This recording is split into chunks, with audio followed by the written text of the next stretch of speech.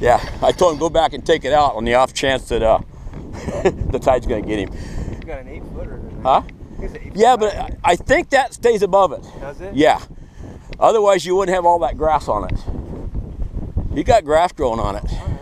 See how dry it is out in the middle? I told him, he was on this side, I told him run it right up to the beach as high as he could. He was just getting air out there. Tomorrow at noon, we have a minus tide, a good one. Okay. Almost 3 feet less water than was today. Yeah. I told him to leave the keys in if it doesn't go underwater. I can come up here tomorrow about probably 10 through 11. I should be able to drive it off. Yeah, see right up here, it's just a drop off. Guy called me back, he goes, I've got a FEMA computer. I said, I'd grab it. Private. I don't know. We got a 5-foot drop off right here. This is deep.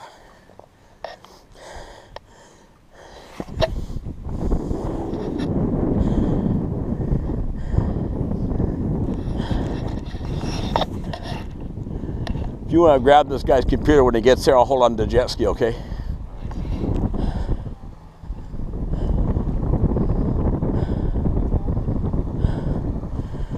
You're 5 foot of water right here, Doug. We're gonna help him get off. Yeah, let me get stopped first. You got a prosthetic leg. Yep. Okay, don't get off. Don't get off.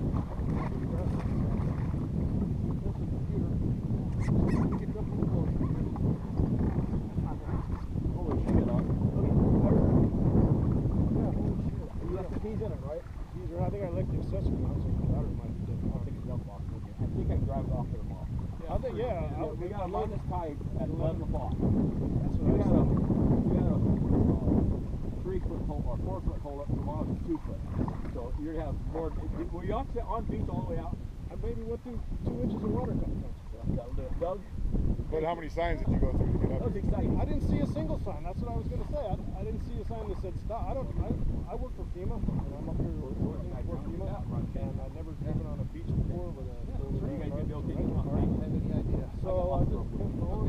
I did every sign, and I'll meet you guys over there. Around, I came back. I'll probably give everybody a ride back.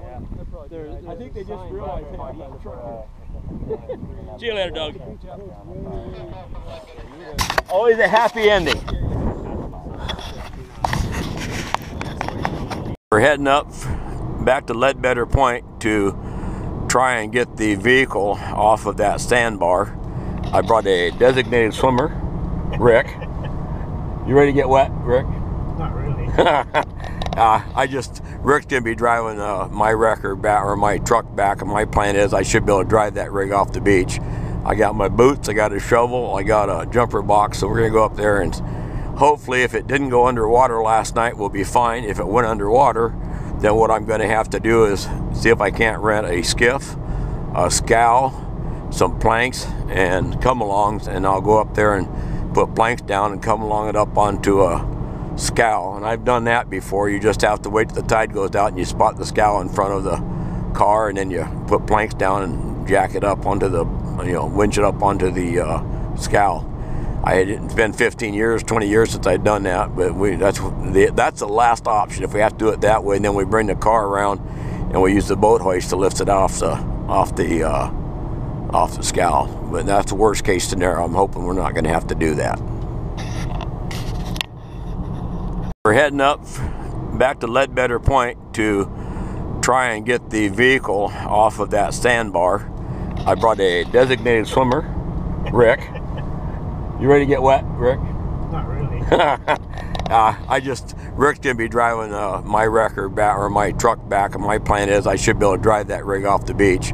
I got my boots, I got a shovel, I got a jumper box, so we're gonna go up there and hopefully if it didn't go underwater last night, we'll be fine. If it went underwater, then what I'm gonna have to do is see if I can't rent a skiff, a scow, some planks, and come-alongs, and I'll go up there and put planks down and come along it up onto a scow. And I've done that before. You just have to wait till the tide goes out and you spot the scow in front of the car, and then you put planks down and jack it up onto the, winch it up onto the scow.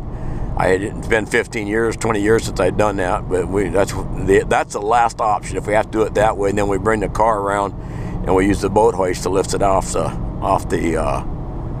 scow. But that's the worst case scenario. I'm hoping we're not going to have to do that.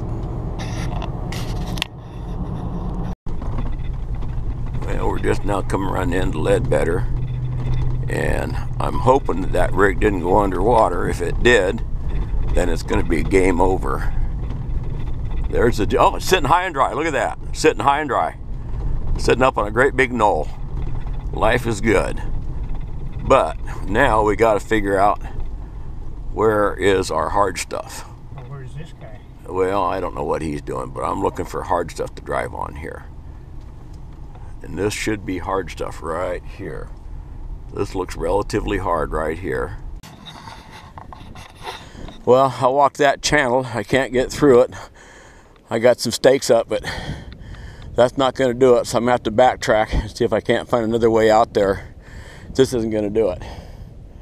So I'm going to have to find another way out there. It looks like I might have to go out there on that far spit, but I'm not sure if I can get across the channels there. I just don't know where he crossed at. There's no obvious finger of land here. I've got a couple to the north of me. I'm going to go walk out there and check them out. We're heading up to part 2 of the rescue of that Jeep. I got yeah, you get on there. I got Fritz and Kenny Waggart. We're gonna go up there and look at it, see what kind of beach we got to deal with on that island, and then tomorrow we'll come up with a scow and see if we can't pull it off. We're just now coming around to the east side of the island where the Jeep is at.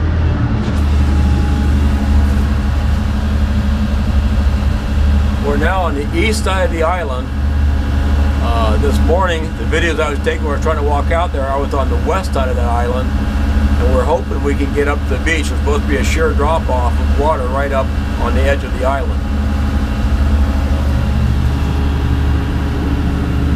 To the backside or beach? I think probably stay on this east side. He said the backside gets really shallow, and it's shallow. I mean, it's just, when the tide went out, it was just mud everywhere. But he said this side here, it's just all water. You're better off staying on this side away from the ocean. There's the breakers right there.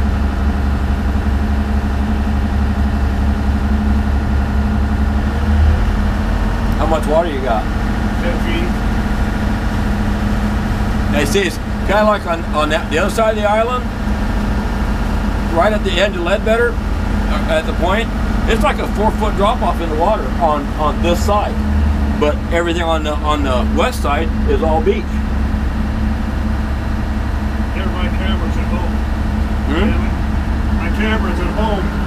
Got a cell phone, but isn't quite the deal. I'm just hoping that beach is hard. If the beach is hard, I'll be able to drive it right over. There shouldn't be any ghost strip on that, because I don't think the ghost strip will stay on dry sand like that. They like those hummocks with water all around them. Yeah. How much water you got now? Like I said, it's shallow. Now, when the bow starts coming up, it gets shallow. This is what's nice on the incoming tide.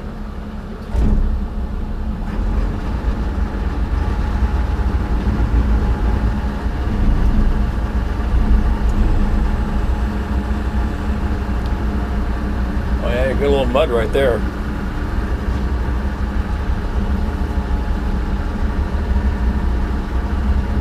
It's shallow everywhere.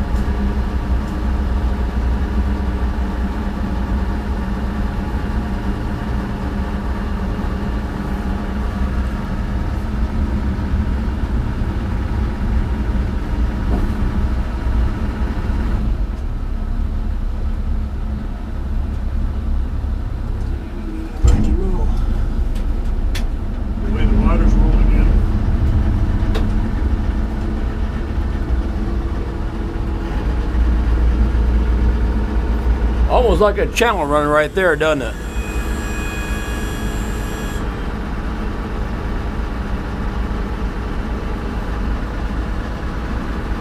That's a pretty good sized island building up right there. You gotta figure it looks like it's about a half mile long.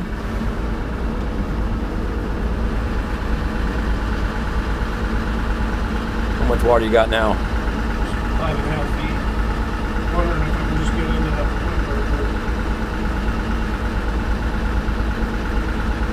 point. Look where his tracks are, where he drove around the island. See him? Oh, he just is driving all around that. Well, he's probably panicked. Oh yeah, he think.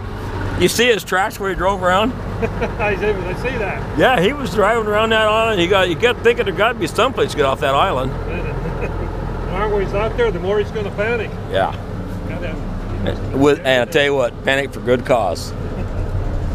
How much water you got there? 3 feet.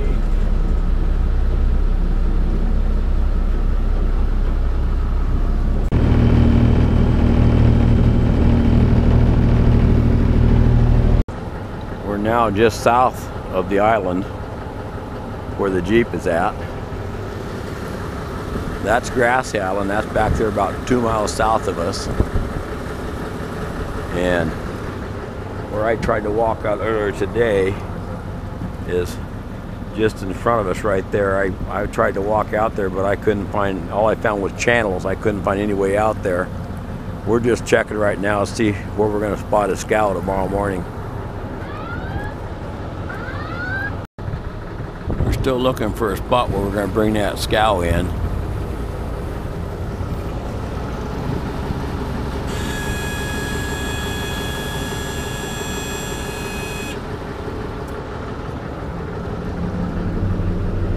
Oh, they're in there. Now, It's getting shallow, man. hmm? It's getting shallow. Look where his tracks are at. Ken's walking up to it. He's going to jump start it, make sure we're running. And at that point, we'll come up tomorrow and we'll probably be able to bring the scow right up to the beach right here, put the ramp down and drive it down here. As long as it runs, we should be fine. He's ankle deep in sand. We'll be able to get up enough speed in reverse. Well, Kenny walked out. He said it started, but the front end is damaged. Looks like he might have hit something with the front end of it. Need a hand? No, walk to this side. Hmm?